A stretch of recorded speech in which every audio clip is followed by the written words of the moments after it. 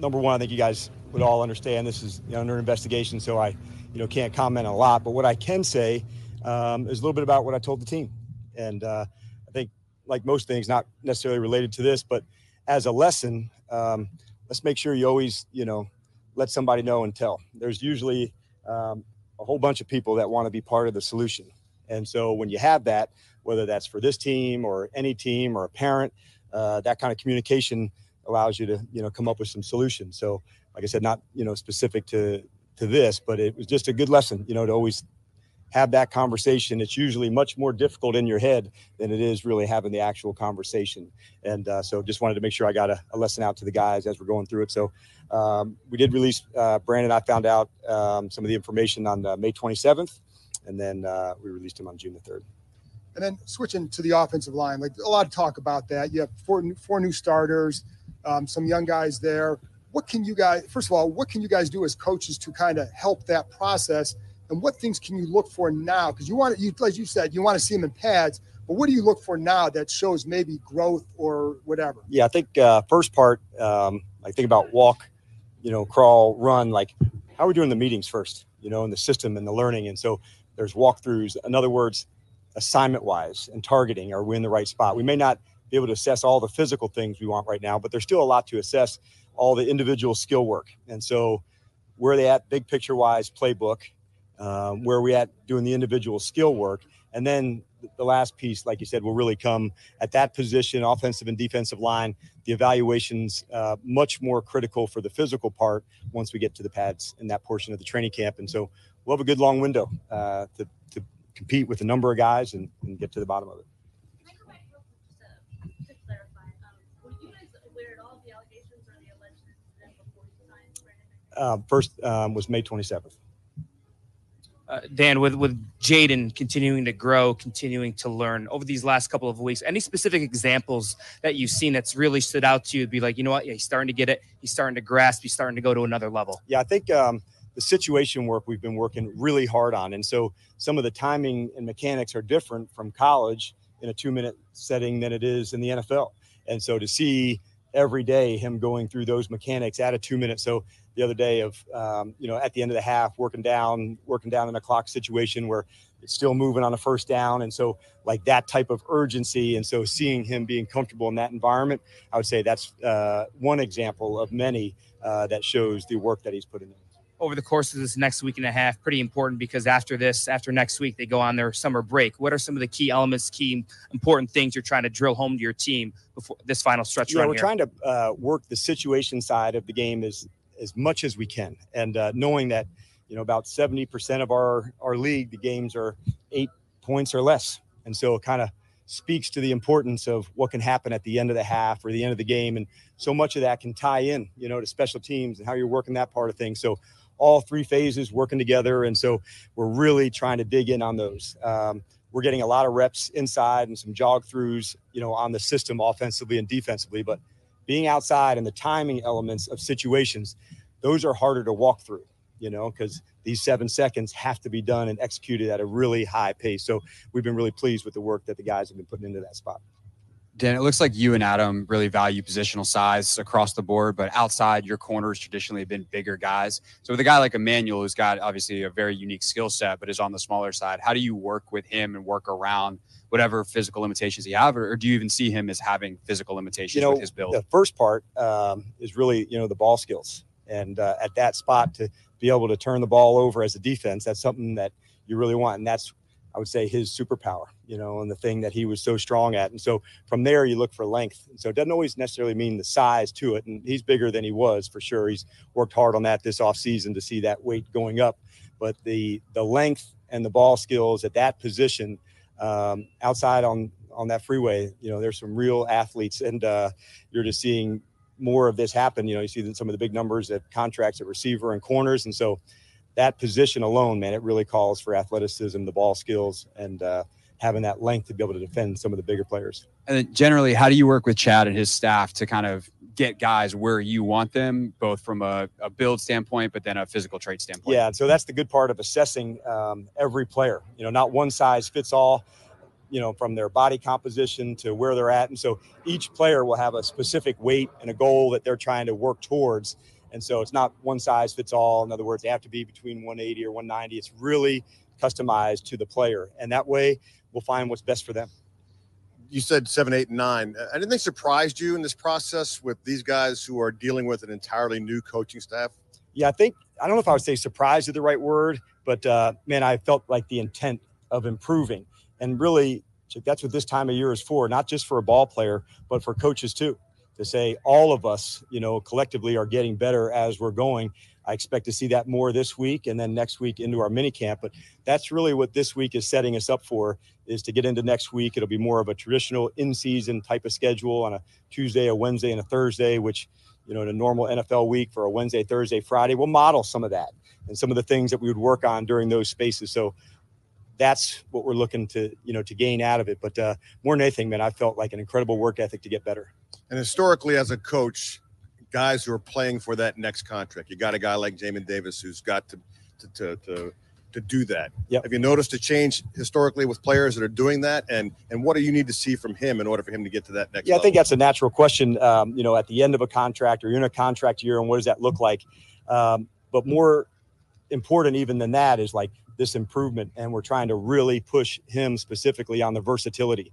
So you'll see him working some with the defensive line. You'll see him working with Ryan Kerrigan on the side. We're adding, parts to his game that maybe we didn't use, and we're certainly trying to explore that. And so if that's something that he can add value for himself and for the team, then we'll dig in.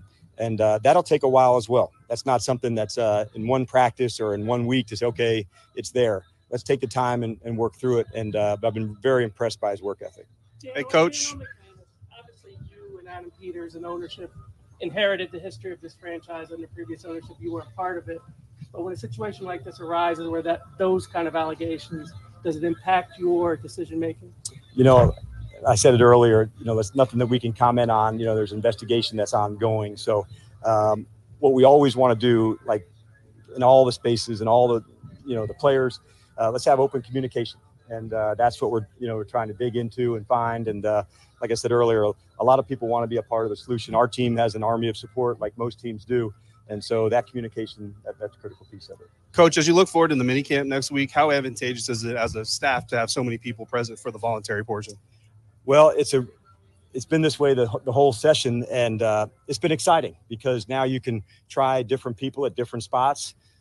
Maybe some matchups that you want to see. Okay, some man coverage versus zone. How is that look going to go?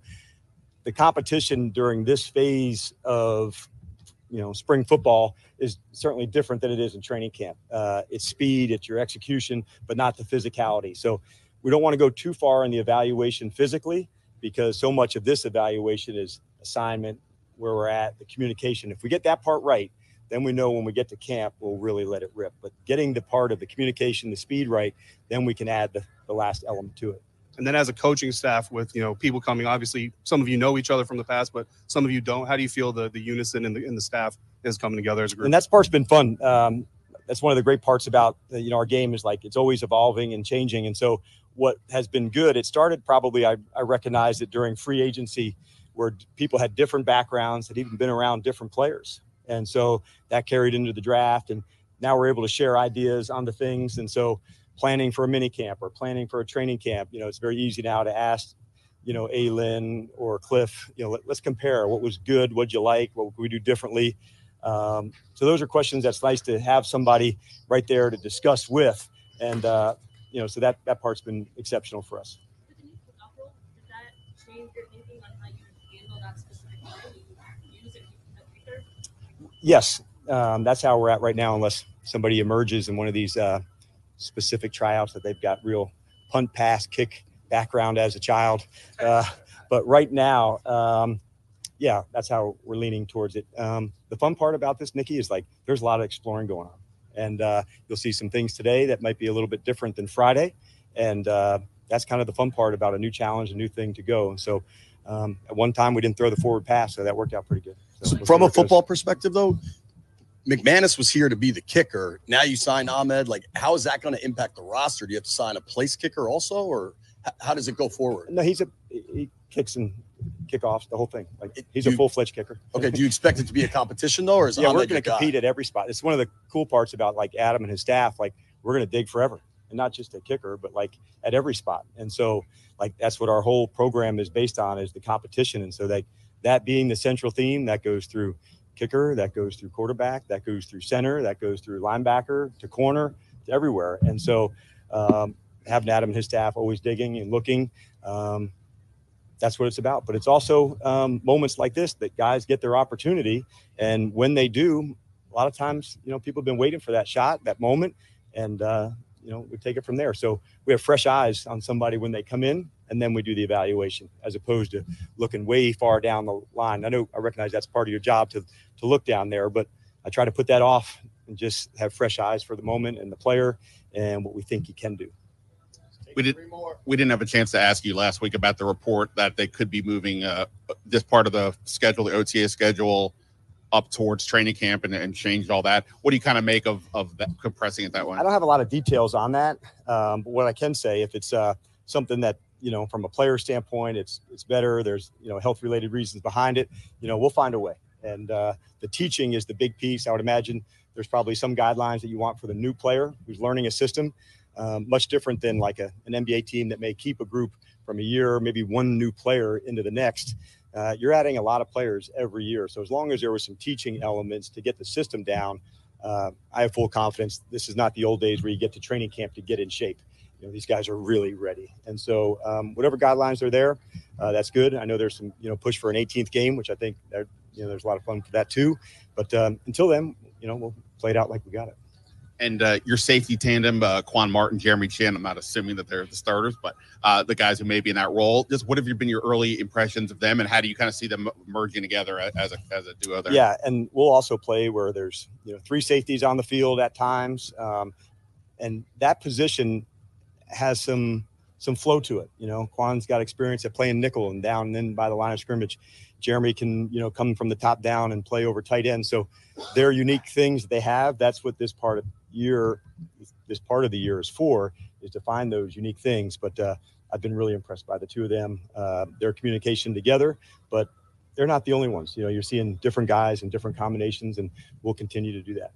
Dan, I know you guys were on different sides of the ball in Dallas, but Tyler Biadasz, having a guy like him here so far, what have you seen from him? How has he kind of meshed with the offense, the offensive line with the team? Yeah, I think having Badass here, working with him for 3 years, I knew not only, the ball player, but I knew, the person under the helmet. I knew what was behind the rib cage for him, his toughness. I saw, him with a bad ankle playing. Like, I knew how tough this guy was and what an important teammate he was. And so for him to be around guys like Zach Martin and Tyron Smith that had incredible standards, guys like Nick Allegretti and Tyler to join into here, it's fun to see new leaders emerge into different spots. And I think we're seeing that with Tyler. Real quick, Jayden throwing out the first pitch of the Nats game coming up this weekend. Have you ever thrown out a first pitch? Do you have any tips for him? We had a big discussion about that just yesterday. So all eyes are on that first pitch.